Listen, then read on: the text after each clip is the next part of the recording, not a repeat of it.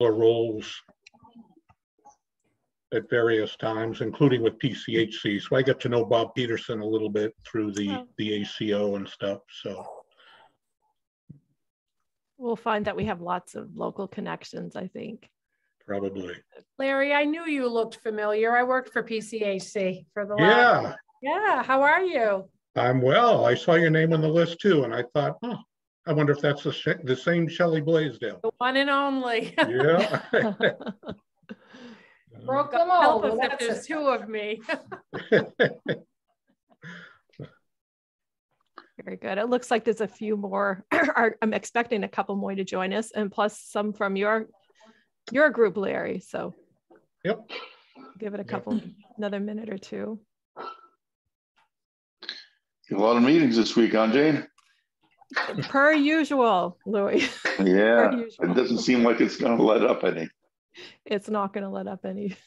It's the way we get stuff done, though, right? Yeah, well, that's for sure. It's not how we get stuff done between meetings, so. That's what I need to rephrase that. It's how we get to be able to see everybody and then get stuff done. Yeah. Had a good meeting with the EDMC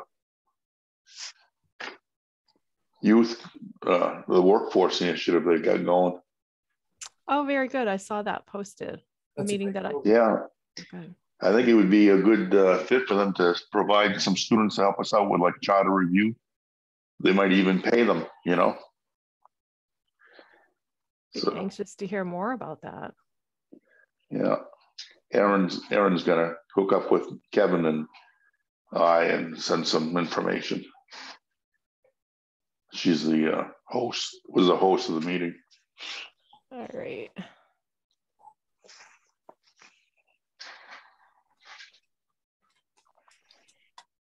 Hi, Diana.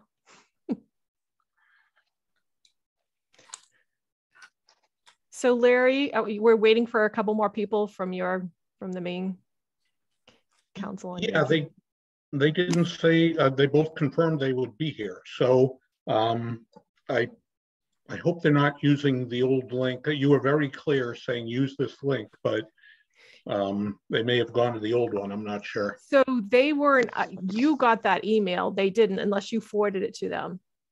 No. Oh, I see what you're saying. Yeah, I left it up to you to forward to them. But I've been watching on my email. It doesn't look like anybody's gotten on the other Zoom link that I sent out. I would have gotten notice. Okay. So you're saying this last reminder you sent out. Oh, okay, yeah, let me forward that to them. But I also don't think they would have gotten the original one because you weren't yet on that I'd sent out to the local group. So it's hard to know. But there's lots of Zoom links to keep track of. Yeah. Distribution lists, yeah. A lot of people.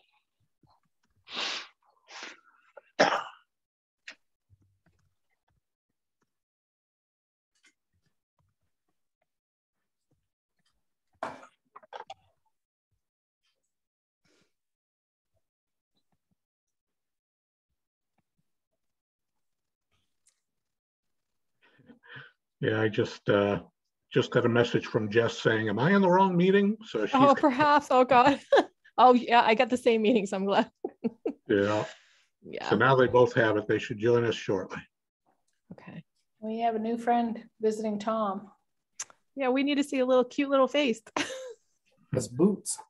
Oh my goodness. Cute as can be. Oh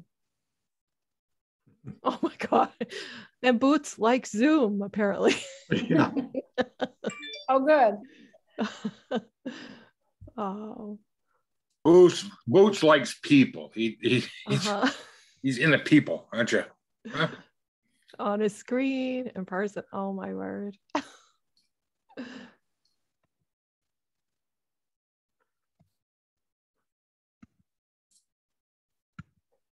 Might as well be looking at a little baby and smiling. That's what I feel. Yeah. Brings the same sort of reaction. Huh? This is to keep everybody calm. Yeah, Calm. therapy. Our dog. Zoom therapy dog.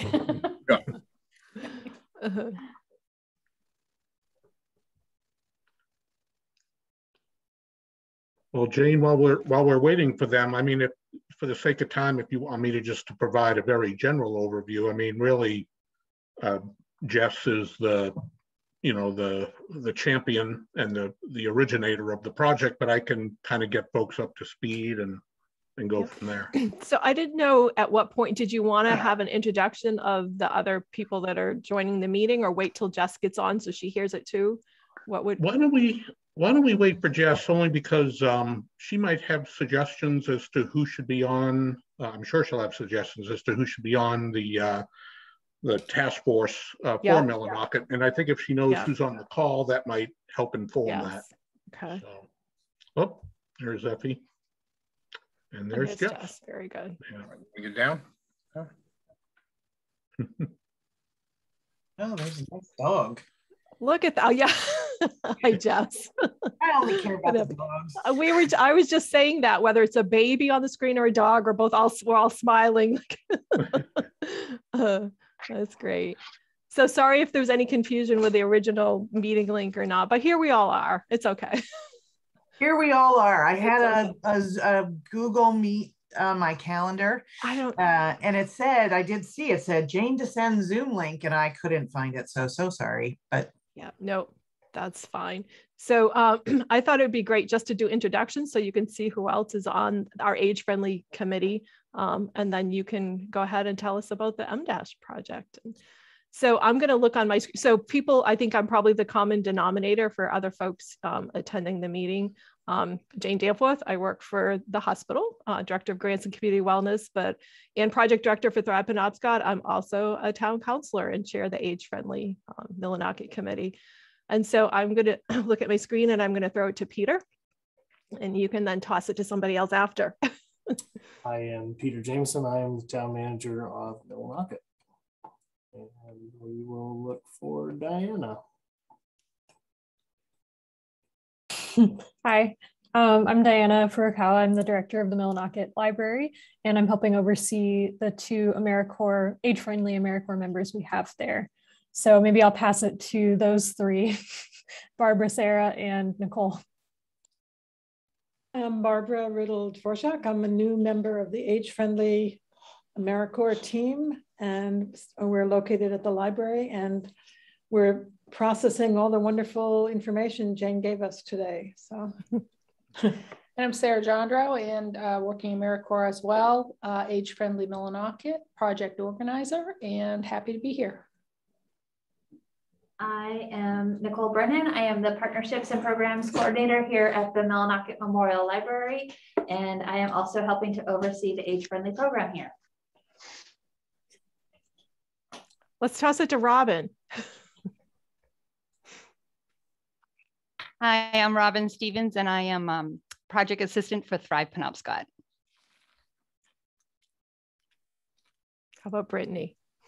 Oh, I'll Hi, my name is Brittany. I think I'm just here as a community member of Millinocket and helping out with Jane's different projects, specifically today, the survey that we'll be looking at. Wonderful. Thank you. And I'm on a phone, so if someone else can. Okay, I'll go ahead to Louis. Volunteer. Okay, thank you. Louis and then Susan. I'm Louis Pelletier, Councilor of Town of Millinocket. Tom. And Susan, sorry. I'm Tom Malcolm. I'm the fire chief of Town of Millinocket, and I'm also the public health and safety officer. Hi, I'm Susan D'Alessandro, and I'm basically just an interested citizen. This is a subject I'm very interested in. Great. Go ahead, Larry, Jess, and Effie. I guess we can turn it over to you. Shelley, oh no. Shelley, we didn't hear from you. I'm sorry, I'm not doing a very good job today. Do you want me to go? I'm Shelley Blaisdell. I work as the director of Mobilize Katahdin, which is a nonprofit program started out of the Millinocket Memorial Library with grant funds approximately 2 years ago. We do resource navigation, assist people with basic necessities like heating fuel and food. And I help people find medical providers and any other resource in the area that they need. We offer transportation. So we have several different areas that we assist folks with. How about Larry? Larry Clifford. I'm working with Jess and Effie on the M- project, which is municipal data across sectors for health. And as I said before everybody joined us, I think Jess is probably the best person to speak to that project. Well, let's have Effie introduce herself first. Hi, Effie Rourke. I'm also a consultant with MCOA, and I've been working on this project almost since the beginning on the data dashboards and the collection and presentations and stuff like that. And I'll be doing a quick presentation today with some data that we used in Eastport, just to give you a taste of what it might look like for Millinocket. Excellent. So thanks everybody for joining us. I'm really excited to be speaking with you. And Tom, I'm curious to meet your dog at some point because I only got a brief look and looked like a very nice dog. So I'm Jess Maurer. I'm the Executive Director of the Maine Council on Aging, and we are a broad multidisciplinary network of more than 120 organizations, municipalities, businesses, and older people who are working collectively to make sure we can all live healthy, engaged, and secure lives as we age in our homes and communities. That's one long sentence.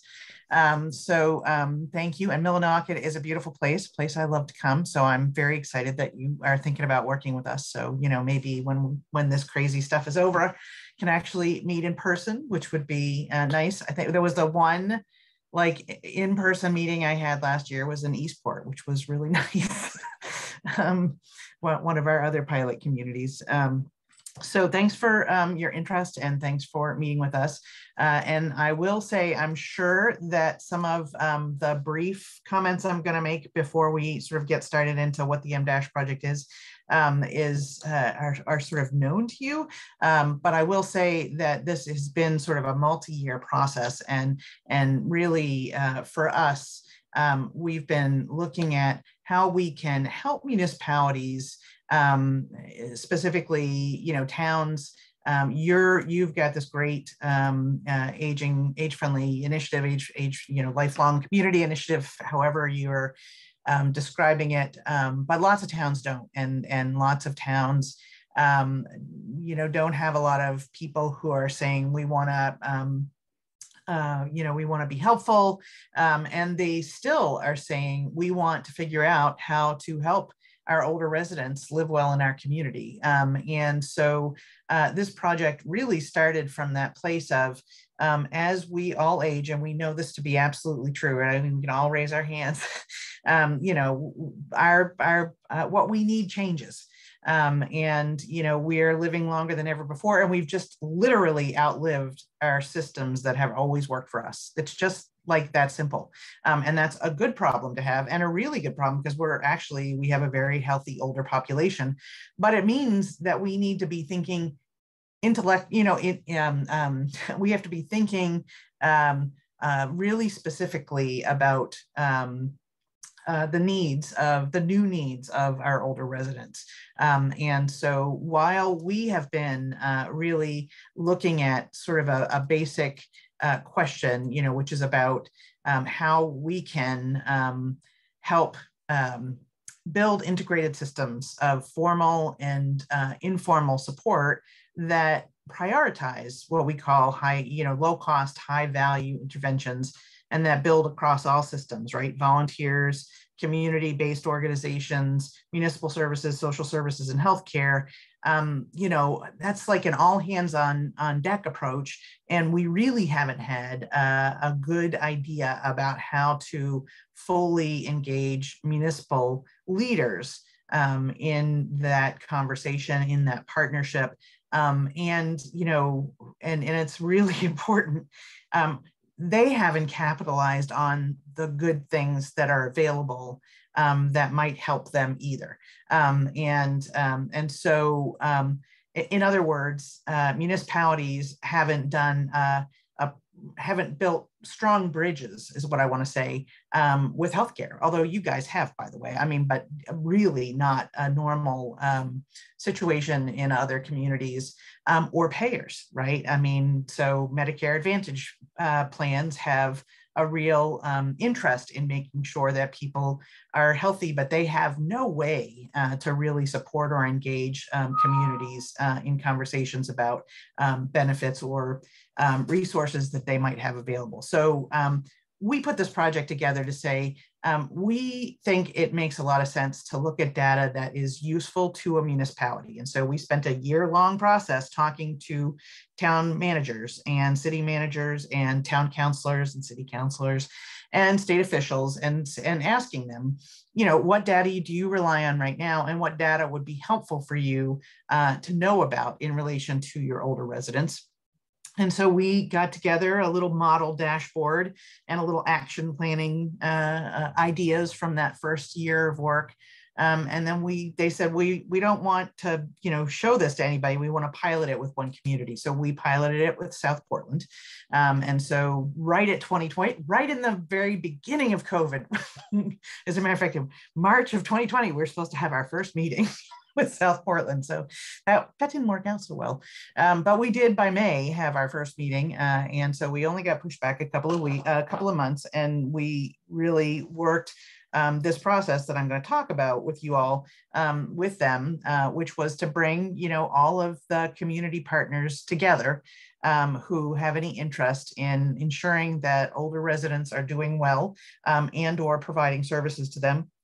And then looking at what data is available nationally within the state and locally that would tell a picture about how well older people are doing from, again, a municipal standpoint. And there's lots of data out there, and particularly lots of healthcare data, you know, that will tell you how many people in your community have diabetes, you know, and how many people in the community have heart disease. So we're really saying, well, how many people are, for instance, getting, you know, picked up off the floor because they've fallen? And do you know what that number is? And how do you know if they weren't transferred, right? And so who's collecting that data? And in South Portland, lo and behold, I tell you the story, because in South Portland, while we saw a lot of interesting data on their data dashboard, the piece that, you know, like struck you in the face was that almost 25% of their EMS calls for people over 50 related to falls. And the majority of the people weren't transferred to the hospital. And so, you know, you have a big group of people who are falling, who are going to fall again. That's what we know, right? We know lots of national data. And so that's what we do. We bring a bunch of people together, including, you know, payers and healthcare and community leaders together to say, let's look at your data. Let's see what data sources you have. Let's put it together. Let's share that information with you. Let's ask you questions. And so, for instance, when we did Eastport, Eastport is like a higher double than the main average number of older people who are living in poverty, and have a significantly higher retirement income than the county and the state average. And you're like, okay, well, wait a minute. Now, what is that all about? Right? What kind of a story is there behind this idea that you have people at a significant rate living in poverty and then another group? And they said, you know, and it was very interesting. Unlike, I live in Harpswell, unlike my own community where, you know, you have generations of people from away, you know, who literally for 300 years have been in the same house, even though they've never been a Maine resident. Up in Eastport, you've got a lot of folks from the Silicon Valley who just got tired and like moved to Maine, to Eastport, Maine, like sight unseen, and have bought a lot of property and are living there and are retired there, and have really changed the income dynamic of that town. And there's pluses and minuses about that, but so it's been a very interesting sort of conversation about what does data tell us in relation to the community. So we have a conversation, and then we say, all right, well, what does this data tell us that is a priority? And like, I just want to say, we have chosen to work in this pilot with communities that have really robust or active or have had lifelong community initiatives, because there is this other data possible behind the work. And so, when we looked at poverty in Eastport, coupled with when they did a survey of, 300 older people in Eastport, home repair being the number one thing. And you look at like 26% of their population, I can't remember what the number is, of older people living in poverty, and they live in their own houses. And they're saying home repair is the top initiative. Then we say, okay, well, we're going to focus on that. And so I'm kind of leading you like a little story of the way through like how this works. And then we do action planning, and we figure out, what it is that y'all want to do based on data and how we might measure if we're successful. And we help you. So we don't do the work. We're technical assistants. We bring models from Maine, from the region. We run the Tri-State Learning Collaborative on Aging. So we're connected to a lot of really great micro, small, rural initiatives that are being really effective in other communities or in other places. And then we will maybe do a little education. We'll bring some people in and say, this is what they're doing in another community, and this is how it works. And see if there's bandwidth in your own community to do such a thing. The fact that you have a couple of AmeriCorps volunteers is really fantastic, because that's definitely what we're finding is that it's really helpful to have somebody who can help lead some of these processes as we're talking about what it is that we want to do. So I think I'm going to just take a break there, because that's a whole lot. I can ask if anybody has any questions, and then I think Effie was gonna, and Larry, if I've forgotten something, let me know. And then Effie was just gonna give you guys a quick run through, a brief overview of the data from the other communities. So questions? I'm not seeing any. Awesome. Well, I'll jump in then so that we have plenty of time for questions and discussion and stuff at the end. And as Jess said, oops, hang on, let me share my screen. As Jess said, the first stage of this is really, starting to do some of the, conversations among the task force, but also really is me putting together a dashboard for you guys. And then you can start to look at the data. And as Jess said, in the other communities that this project is in, once we've put together the data and everybody has a chance to look at it and think about it, something usually jumps out as being somewhat unique to that community. So today's, as I mentioned, is focused on what we found in Eastport. And it's just a sample of sort of the what we put together, but we thought that this might be helpful for you guys to see. So for all of the communities, we do a lot of basic demographic data. All of this is available from the United States Census Bureau, but it helps if you don't have to dig through the hundreds and hundreds of census reports yourself. So we do basic demographics. How old is the population? How many men and women, how many people live alone, all of that. And then we compare it to the surrounding county and then the state as a whole, so that you can see where your town is aligned with the surrounding areas for the county, as well as it's aligned or out of step with what's going on in the state at large. And then once in a while we do meetings between all of the M- towns and compare them directly to each other, which is really just interesting, but maybe not that useful because, of course, comparing Eastport to South Portland just isn't that relevant, right? So, so most of the comparisons are to your surrounding county. So you can see here, Eastport is in blue, and we saw immediately that Eastport's population definitely skews older than, certainly older than Washington County and much older than the state of Maine. We presented in a couple of different ways for folks on the last slide who can see a chart better, or folks like me who like to look at spreadsheets, or if you want to actually just read a sentence that says the point straight out. For instance, Eastport's median age is 54, which is 10 years older than the state of Maine.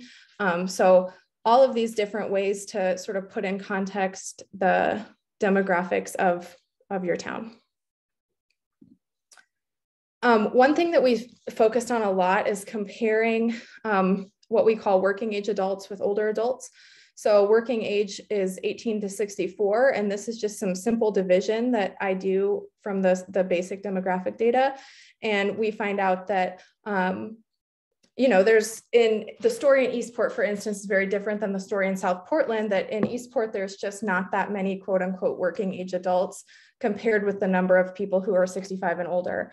And Jess can give lots of good context for how this can inform all types of stuff in a community, the number of people available to be in the caregiving workforce, for instance, or supporting the property tax base or buying new houses or whatever it is. We found that in Eastport, you know, the number in the state of Maine overall is could be better, but in Eastport, it's particularly bad. So for every older adult in Eastport, there are 1.67 working age adults. And then the second piece we look at here that, that Jess often talks about and can give lots of context for why it's so important for municipalities to be planning is we also look at that next age band down. So let's say like 50 to 64-year-olds, the next group of folks who might be retiring or moving. And we saw that in the next 5 years, 139 Eastport residents are going to turn 65. So just that need to plan as the population continues aging. This is a snapshot, and as soon as I'm done with the slides, I'll show you the actual dashboard. This is a snapshot of the dashboard itself, which looks more like a spreadsheet, again, just for folks who read data in different ways. And a few more of the things we look at, poverty level above 65 plus, broken down by men and women. For instance, in Eastport, you can see that the number of older women in poverty is much higher than the number of older men, which probably doesn't surprise you. There's lots of reasons why women take time out of the workforce when they have kids. They're paid less over the course of their careers, which means they have less money in retirement too.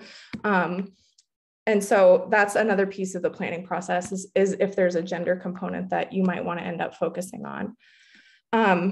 Along with that, we look at who people live with, whether they're living alone or with a spouse or with another family member or in a congregate setting. And just for instance, in Eastport, they're focusing on housing and weatherization and sort of home modifications.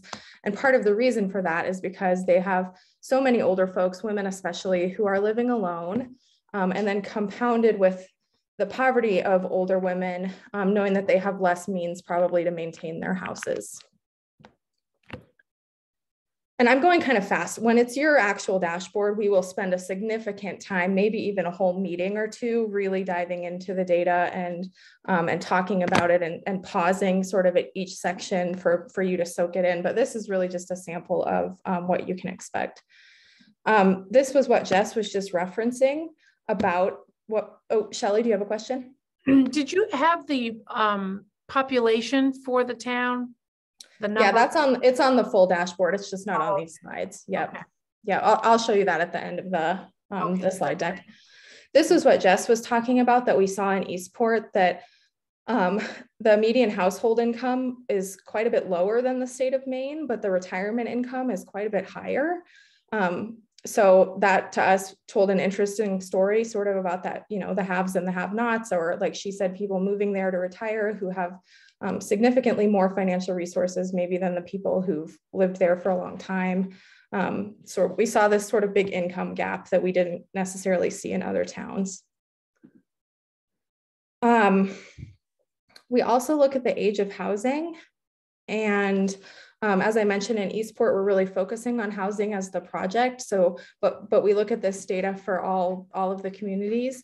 And you can see here that you know, almost 60% of the housing that 65 and older people live in is more than 50 years old, which again, you know, probably means that there's some maintenance stuff that needs done, or just upkeep has been a challenge, or, you know, older houses just need more work sometimes. So that's something else that we've looked at, is the age of the housing stock, because that also can inform what your project may or may not end up looking like. A few other data points. So we've talked demographics, sort of poverty and income, who people live with, where they live, how old the house that they live in is. We also pulled some disability data for people 65 and older, and to see, you know, how high disability rates are for older people in each community. This is also available in the census. So there's reason to believe these numbers are low. For a couple of reasons. Either people don't self-report disability because they don't want something to come of that. They don't want, you know, they think something will result if they say that they are struggling in some way. And then the second piece is that lots of older folks might be struggling, for instance, with getting around or mobility, and they just think it's a normal part of the aging process and don't necessarily think it is a disability. So these numbers are probably low, but this is another one that could potentially inform how you're thinking about approaching a project or approaching, you know, just other services for older people in your community. So we saw in Eastport, almost 25% of residents over the age of 65 reported ambulatory difficulty. So maybe transportation could be a, you know, a focus, or a rideshare program or something. And I don't want to jump too much to the projects, but it's just to connect the dots on how the data can inform what you end up selecting to do. Okay, so I'm going to stop sharing a second, and then I'm going to reshare to show you what the actual dashboard looks like, which is really just a nicely formatted spreadsheet. So this is the actual dashboard that we put together for Eastport. You can see I did this version of it on December 1st. We've set up the expectation with communities that they will get a fully refreshed dashboard once a year as part of this project. So, you know, we work off of the data that we have, and then when new census data comes out or the new updates are made, then I go back in and tweak it a bit if it needs to.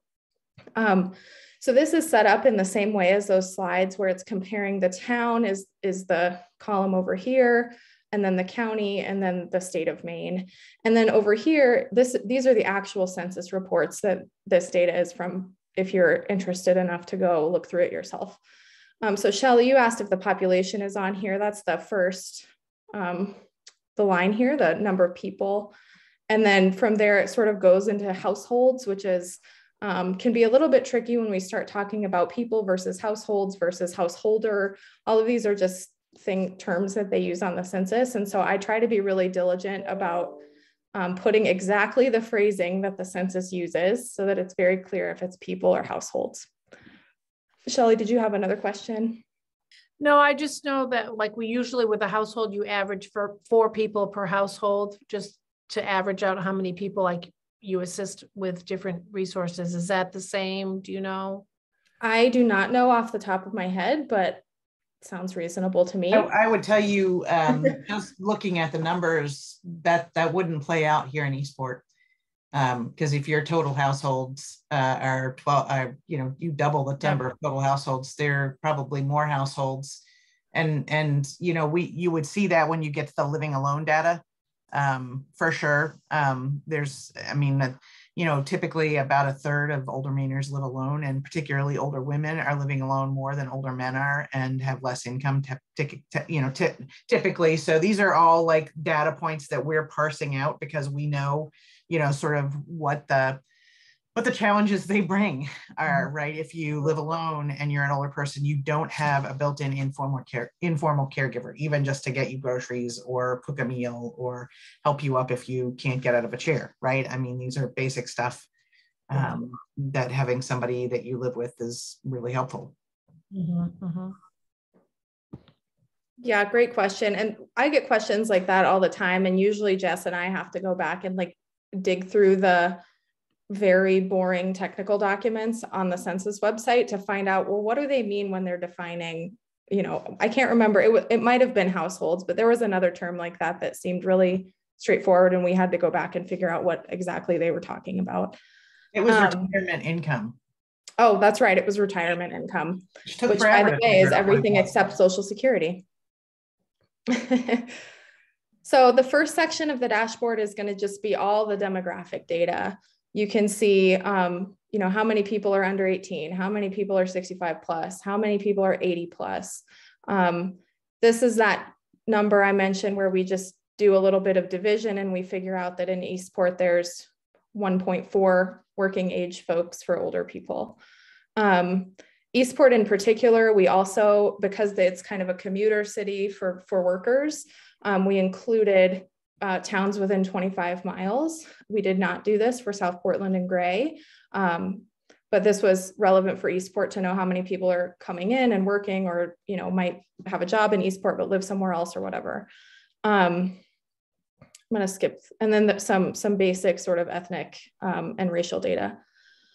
The next section is income. And this section gets a little more wonky, but like I said, when we're doing your actual presentation, we'll spend a lot more time digging into the numbers in each section. So, you know, median household income, Social Security income, how many people are in poverty. There's that men and women that we saw in Eastport right there. How many folks have Medicaid? You know, and then just general information on what's the income limit, for instance, for you to qualify for SNAP. And then what's the income limit to qualify for Medicaid. The next section, we focus on housing. So as just mentioned, like right here, 35% of older people in Eastport live alone. You can see that's 6 percentage points higher than Washington County and quite a bit higher than the state of Maine too. We break out the income of people who live alone, men and women. You can see across the board, men's income is generally higher than women's. Who lives with their spouse, who lives with another relative, who lives with their parents or parents-in-law, if they're responsible for a grandchild or not. Also looking at things like who owns their house or is renting, or who owns their house with a mortgage or not, because obviously having a mortgage is a bigger weight on your monthly finances than if you don't have a mortgage. So looking at some of that, as well as the renters. I'm not sure what it will look like in Millinocket, of course, but in Southern Maine, especially, a lot of older people are rent burdened, where they're spending a third or more of their monthly income on rent. Some of these too are hard because, you know, some of the census reports have 65 plus, other ones have 60 plus. So you just have to kind of, you know, take it all as a picture. It's not like an algorithm where it's going to spit out like this is the biggest problem for older people in your town. We're going to have to sort of absorb it all together. Here's that section on the age of housing, whether the house is 30 years or older. You can see 90% of the homes in Eastport with somebody 65 and older as the main householder are more than 30 years old, and 65% are more than 50 years old. Some of this, so all of that so far has been census data. There also is the opportunity to get some more local data from some of your local service providers or your subsidized housing communities, or, you know, the local food pantry, whatever. If that's available, we can incorporate it into your dashboard. It's not always in every town, and sometimes it's hard to track down. But so for instance, you know, I did some interviews with some of the property managers in Eastport and just asked some of these questions, like how many have a resident service coordinator, how many offer transportation, what's the average age of your residents, stuff like that. And you know, of course, we found out that there's, as is the story for all of Maine, there's not enough affordable housing units. Next section focuses on food insecurity. Most of this data is from either national groups like the National Feeding America Network, Meals on Wheels, USDA, Some of it is from the local food pantry in Eastport. So again, we can kind of tailor these sections for what your service providers are able to give. But the part that's same across all the towns is what comes from the census. The next section focuses on those disabilities I mentioned. And then we also got some data from the Eastport Health Center to find out. So for instance, they told us 21% of their 65 and older patients in 2020 had a diagnosis of depression. Don't know why this got cut off, but how many are qualifying for a sliding fee program, things like that. So we can we can integrate some of that local data if you have it. And then last but not least, we got a giant data set from state EMS about what EMS calls are for in each area and integrated that. So for Eastport, they had 340 EMS calls in 2020. Of those, 63% were for people over the age of 60. And then this is where Jess mentioned, like, this is the data that jumped out in South Portland because it was so high. And then we break it down. So the rest of the data here is EMS data about falls specifically. So of those, how many were transported or not transported, how many falls happened in each age band. So you can see in Eastport, it looks like the 80 to 89 group had the highest percentage of EMS calls for falls. And then by cause, if it was listed, it's not always listed, but it's interesting to look at when it isn't listed. And then last but not least, and this is probably I think our weakest section of data because there's just not that much available, transportation, 65 and older householders who have no vehicle available. It's actually higher in Washington County than for Eastport. So almost 6% of 65 and older householders in Eastport don't have access to a vehicle. But that's about half the rate of the state and the county. So, maybe that's not an urgent issue there. Looking at who has driver's license and which age band they're in, because for instance, in Eastport, I think, in Eastport, there was lots of car crashes for people over the age of 60. You can see 70% of their car crashes were with somebody over the age of 60. So we also looked at driver's licenses, just who still has one and what age band, and you can see that it's still pretty high. So 45% of men in the state of Maine who are over the age of 85 still have a driver's license. Doesn't mean they're driving, means they can drive. And 50, these aren't that much lower, right? It stays at 44 and 45% pretty steadily down the age bands. There's not really a significant drop off. So I think with that, I will stop sharing and give it back to Larry or Jane or Jess. But this is just a quick sample of what a dashboard could look like and what types of information you might be able to synthesize to make some decisions.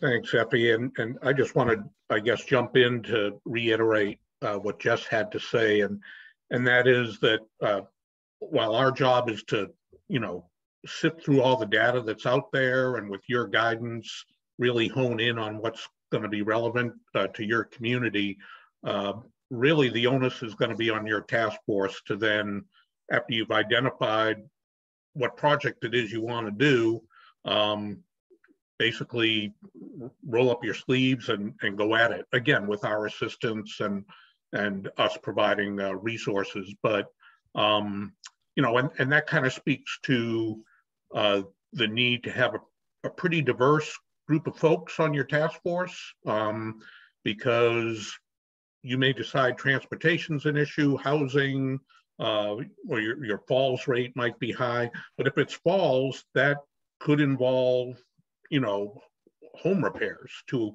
help address that. So you'll want someone from your housing authority, whatever is there in Millinocket, to be there. Tom may want to be involved if I don't know if the fire department also oversees the EMS service there, but whoever has connections with EMS might want to be involved with some of the decision making and the action planning around how are you going to respond to those calls in a different manner, perhaps. So just wanted to underscore that a little bit.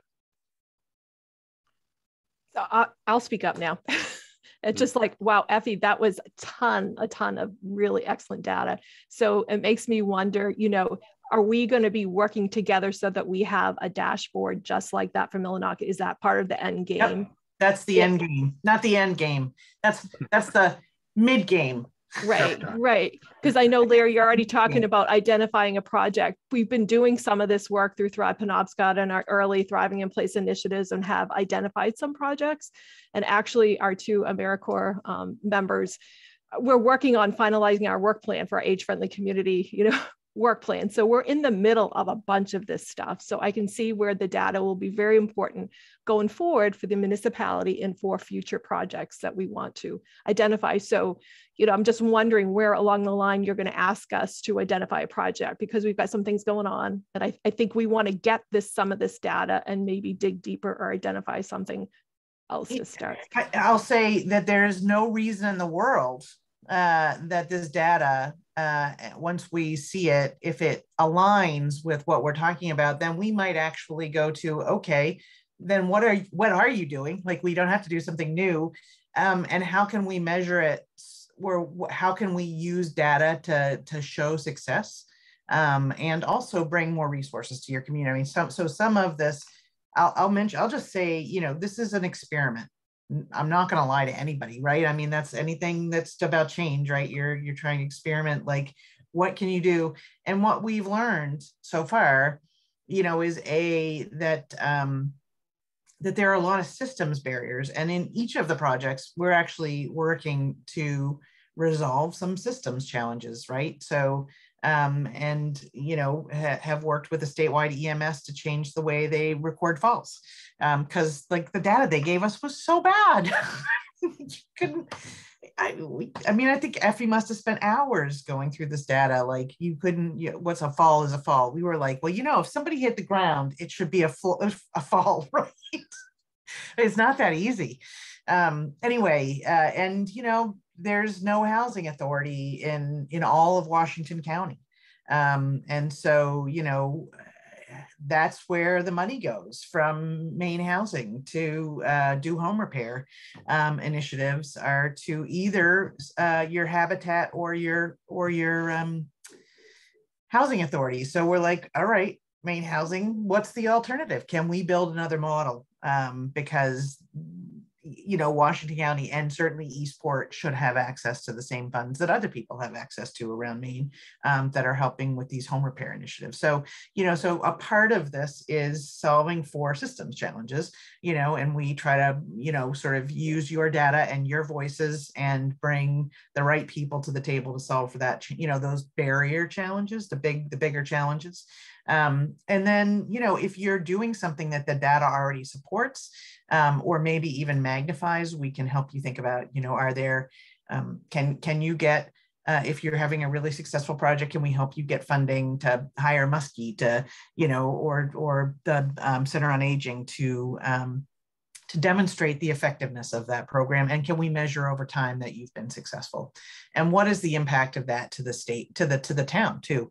I mean, so we want to kind of like look at the big picture. Like, this is part of this is about the economy, right? I mean, we want strong economies for our communities.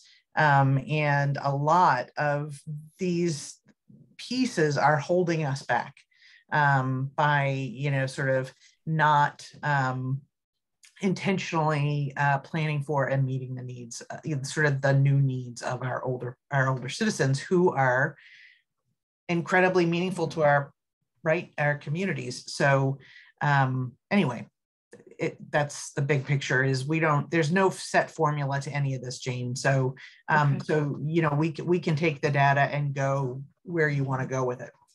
Very good. And so if I read in the chat correctly, Effie, you put together a dashboard. That's part of like the TA, the technical assistance you're providing us.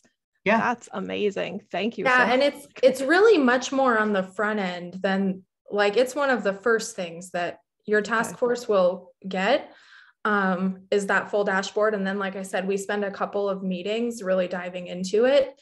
And then from there starts the project and the action planning and thinking more about it. So the dashboard is really kind of on the front end of the M-Dash partnership with the community. Very good. So I know we still owe you from the town, the MOU, signed MOU, and I know Peter was looking at that earlier, and he may want to speak of it. Yes, I was. I located it. I found it. I am prepared to. Nice. I'm prepared to sign it and send it over. Great. That's terrific. According to our last council meeting. So that's great.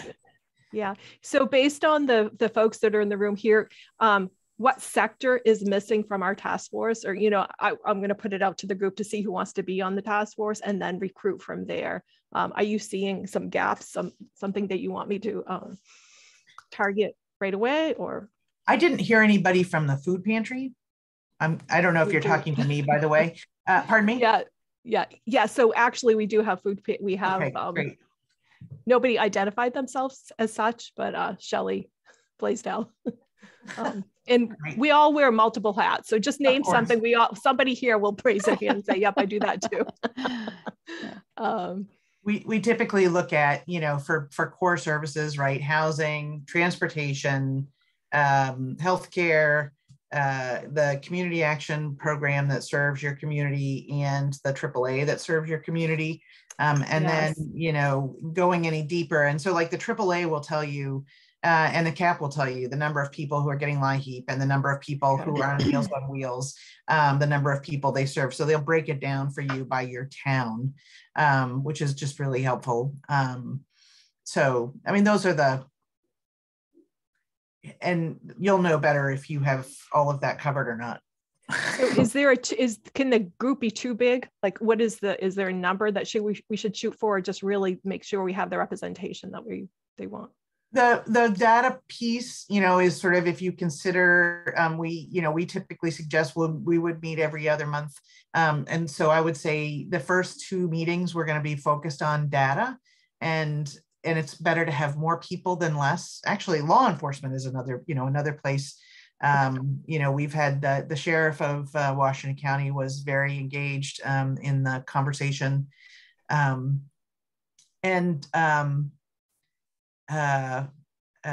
I would say for the first couple of months or the first couple of meetings, too big, not really, because we're really trying to sort out who's got data, any data. Yep. Fires. I mean, I hang out actually with the fire chief from Thomas. And he's always about fires involving older people, and if that's something, fire safety is a big deal. And we've seen, because of poverty, we've seen, sort of excessive numbers of fires involving older people. I mean, we don't presuppose what the data sources are, but there are basic people, who would have them. After that, once we decide, sort of what the focus generally is, then we would, you sort of peel some of those people away, and then would be a more focused group. I mean, just to give you a general idea, the other task forces, maybe 15 to 20 people. But as Jess just said, folks will come and go or opt in and out depending on what the focus is. And so you'll let us know when you're ready to have that first meeting when some data. That is Larry, and he would be in touch with you, you, Jane, and Peter to set that up and figure out, who, when that works for you. We have some prototypes, pretty easy, things already written that you can use to just invite people. And really, folks are welcome. This isn't, we don't want to duplicate anything. We want to be helpful to where you are, and every town is different in where they are. So want to just really be useful, because we're sort of going at this in a little bit of a different way, which is like, does providing technical assistance and data in this instance, is it helpful to you where you are? Very good. And I was just noticing on the MOU, the end date is actually March of 2024. Do you expect it to go that long? You know, it could go that long if we have typically so we have another 2 years. You know, that is the end date of, you know, like our funding as we have it. And absolutely, we don't expect. We expect that if you guys undertake something that you want to measure, it's going to take some period of time to be successful, right? I mean, if you're really trying to, for instance, I mean, like, wow, South Portland bid out a lot. They're like, we want to reduce falls in South Portland. Okay, well, that's going to take some time. And you got to measure that over a period of years, you know, to see if what you're doing has impact. So that's why it was sort of built as a longer project. So we do, you know, we will do a refresh in a year of the data, see if it, you know, anything has changed.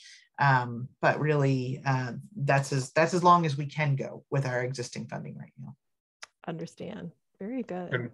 And we have encouraged the other municipalities to kind of go after low-hanging fruit. I mean, things that are relatively easy, low cost. I mean, yeah, if you try to change the world, you know, with one project or one fell swoop, it's going to be a bit of a struggle. So good. So does anybody have a question about this project before we like tackle the rest of our agenda, which is very short? I know I'm really excited about this project. We're excited to work with you, really. Yeah. Can't wait to see what your data says. It's going to tell a story. We can't wait to the story that Evan's going to tell us. Every town has, yeah. The story. No, it's going to be great. So thank you. I'll go ahead and I'll connect with you, Jane. We'll find a time for the first meeting, and it might be good if we make that when EPI has some preliminary data, maybe in some specific areas for us to talk about. It won't be a full dashboard, obviously, but just to kind of whet the group's interest. So that sounds great. Sounds like a plan. All right. And you guys are welcome to stay. You are welcome to do what you need to do now. We're just going to tackle a couple things now. So great. All right. Thanks, Jess. Have a great night. Take care. Yeah. Thank you.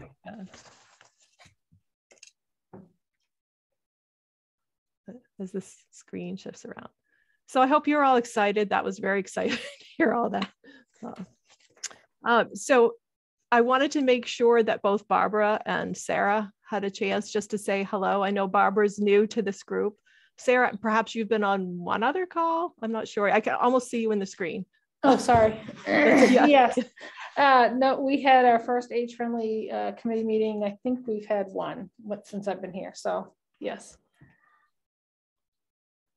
And Barbara. Yeah, I'm just putting it out there if you want to talk to the group. So part of your work is the action plan for age-friendly Millinocket. And yes. Do you just want to share the plan going forward? Because it is due to this, well, we got to send it to the state and then they'll send it to the national age-friendly, the network of age-friendly communities, because we have to have it approved to stay in good standard. And so we have a deadline and you are working on that and sort of have a strategy for us to get there? Yes. Do you want to address it? Well, we're working using the domains as a frame, and we just received a wonderful email from Jane designating which aspects from the Gazetteer have been addressed so far by the committee and which are pending, which have been completed, which are pending. And we're going to integrate those into what Sarah has already drafted as an 8-domain action plan. And so over the next couple of days, we're going to be updating that draft. And Mary Beth Paquette suggested that we send you domains as chunks so that you don't get overwhelmed by too much material at once. And of course, it'll be interactive. Before we come up with our quote pre-final version, you'll be giving us feedback. But I have a question based on today's very exciting presentation. Without that data, how does that affect what we're going to be doing with the action plan? Because don't worry about it.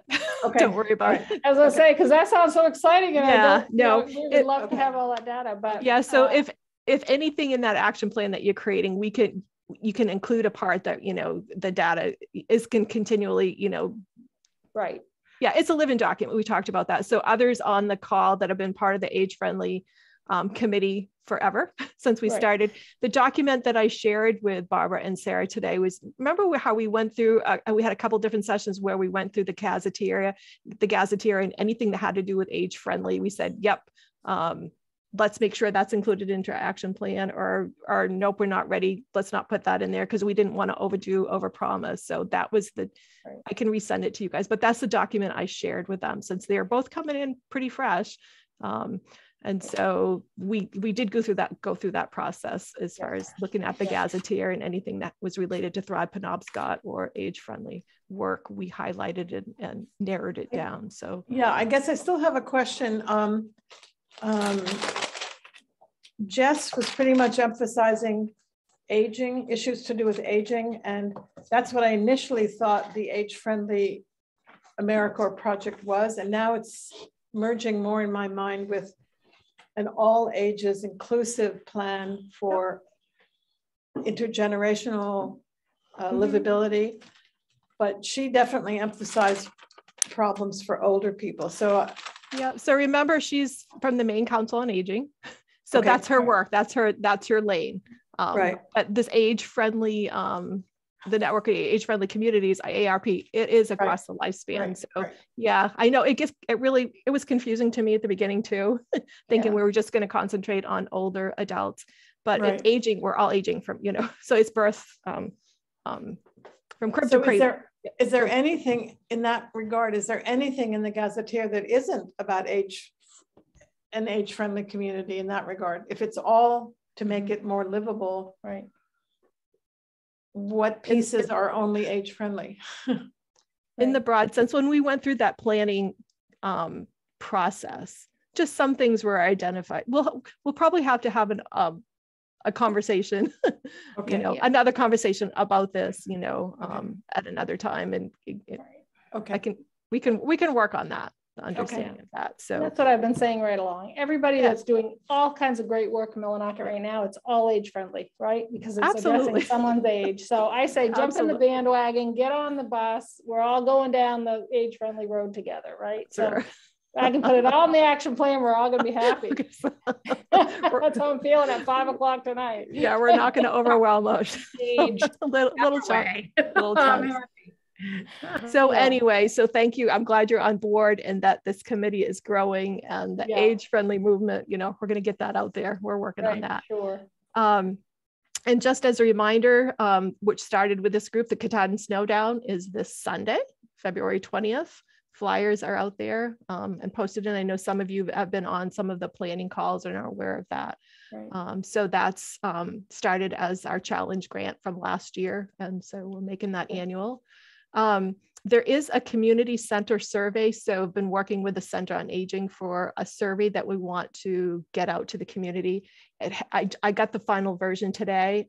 There will be a link for people to do the survey, and got to figure out how to perhaps get some paper copies out there too. So it just got finalized. So stay tuned. I will get that out, send some emails, and we'll figure out a way to get that out broadly.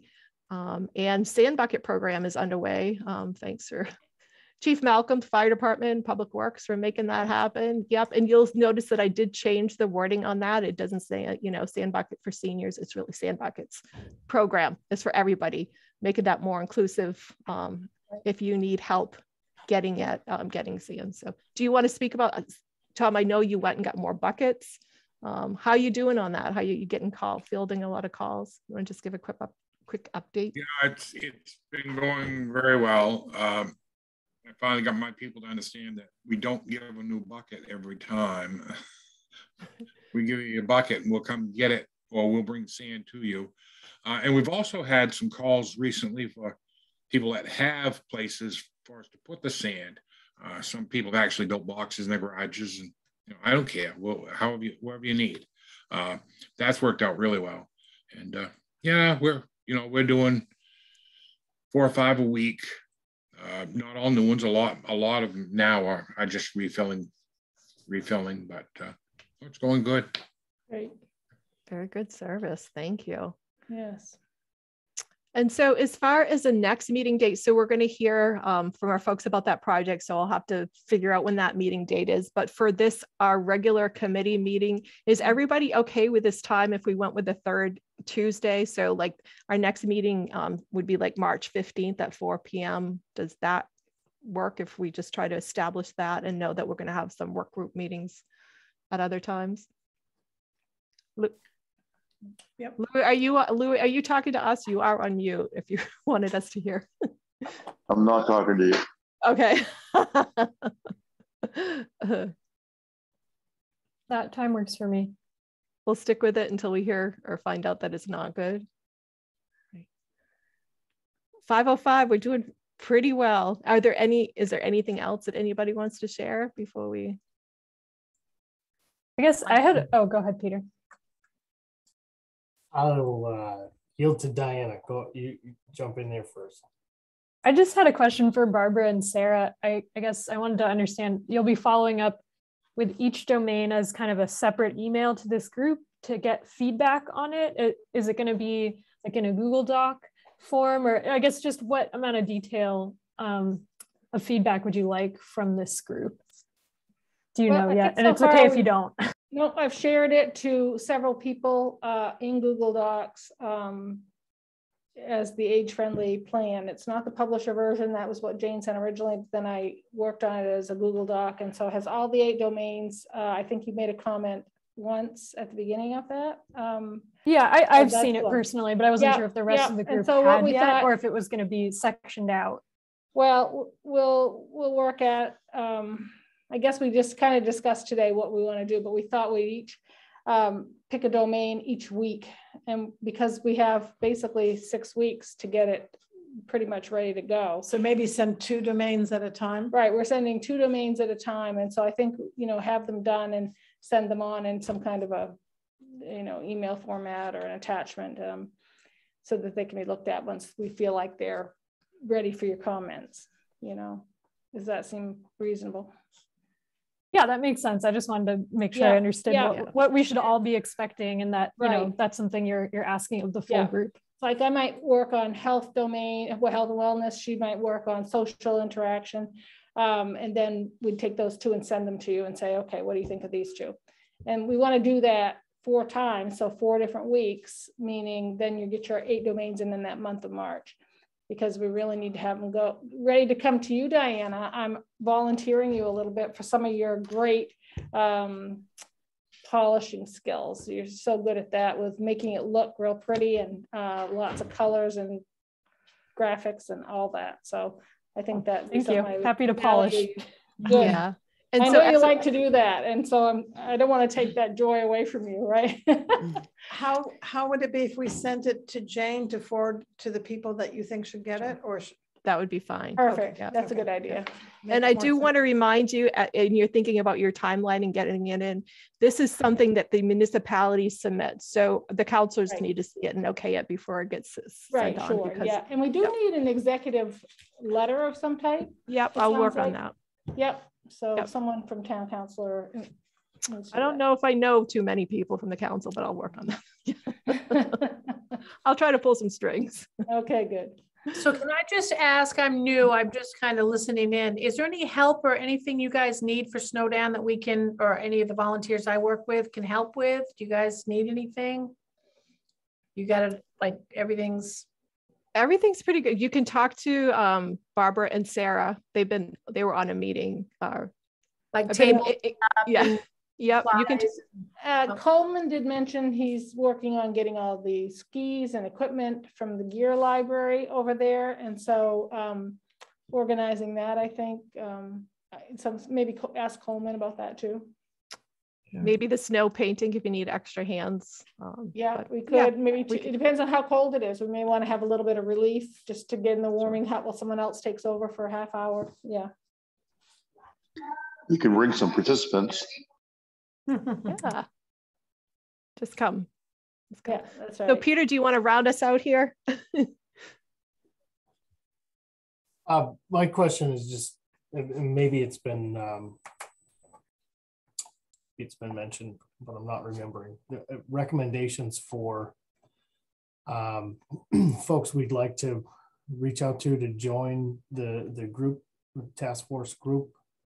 Should we be sending those to you, Jane, or? Yeah, that would be fine. And it was my, my oversight. I should have reached out to Andrew Caruso from Eastern Area Agency on Aging. I had seen him before. He's overseeing the programs here, the Meals on Wheels. He's got a new role, and so he's in a position to be able to attend these. So Eastern Area for sure. Sure. Yeah, so if you guys else have other suggestions, I was thinking about somebody else from the hospital as well. So yeah, email me. I do have a couple of ideas I'll pass along already. And I think they had made it, you know, I say the more the merrier to open it up. So perhaps it is another public meeting like this and other people can join us. There's no reason to not do it that way, but we also want to target certain like sectors so that we have. And just for clarification, the people we may want to join in on that group, should they be from this community, or if their work relates to this work and they are based elsewhere but cover this community, similar to some folks on Mobilize Katahdin Coalition, is that appropriate for this group? I think so. Be based locally. Well, as long for that data group, like I'm thinking that there isn't anybody locally from Penquist, right? So we're going to have to reach out to see if this Penquist that covers this, there's nobody that sits in an office here in Millinocket, but there's Penquist staff that cover this region. So I might need to just put out that. An example would be like Kai London. Oh, from Good Shepherd. Would he be, you know, considered somebody who's related to that, you know, this work, but not local, but, you know, covers this area? If he's the right person from Good Shepherd. So I know Kai from the past work as well. And I know Shelley has the connections with Good Shepherd. Yeah, Jenny Jones is our new Penquist and our Penobscot and Piscataquis County person. Yeah. From Good Shepherd. Yeah. Good Shepherd. Great data. Yeah, and they know all the food pantry stuff. They know food issues if you're looking for food insecurity issues. Yeah. Sure. But I know Kai's involved in some of the data pieces too. So I know you probably have a relationship with him, Peter. Do you know him? Is that how you thought of him? Yeah, well, yeah, I know him, and then from participation early in the Mobilize Katahdin Coalition, sure. I do know that he's made some advancements there within that organization. Yeah. So Shelley probably has I have Kai's contact information if you'd like me to reach out to him. And I think Andrew Caruso would be great with Eastern Area Agency, and Jenny Jones maybe from Good Shepherd. Maybe, do you have like a school resource officer or anybody on the police department that kind of handles community stuff? That might be a good resource. Well, I immediately thought of Don Bolduc when he talked about police law enforcement. And I know he likes to get involved. He generally handles things at the school as well. I was even thinking, you know, Joe Clark. Yes, you know, with his involvement with housing. You know, senior housing. You need housing. Yeah, I'm on that board. I'm on the board there. Oh, good, Louis. Yeah, and the housing study that we were just provided for Maine. So we'll want to make sure that we share that with Effie so that she includes that in the data dashboard and that. Right. So good. Yeah, so as you're thinking about people, brainstorming people. And then anybody that works with like your support group place or your senior citizens groups or anything like that, or the nursing home, if there's a community person that does any kind of older adult programs in the community, might be a good person as well. Just a thought. Yeah, so feel free to share. I'll be, I'm assuming, Peter, you assigning me point person to this? Would you like to be? Yeah. I can take the requests. Sure. I will share them with you either way. Absolutely. Maybe somebody from the Stearns Assisted Living Complex. Yeah. You know, senior programs over there. Yeah. And Penquist oversees those programs. I was gonna say Penquist. Yeah. Yep. So we'll continue to brainstorm, and we can, you know, communicate by email, and we'll watch for our first meeting with this group again. So thank you all for joining. It's been a great meeting. Stay tuned, watch your emails. Have a great evening. Take care. Yeah. Thank you. Thank you. Bye-bye. Right. Good night.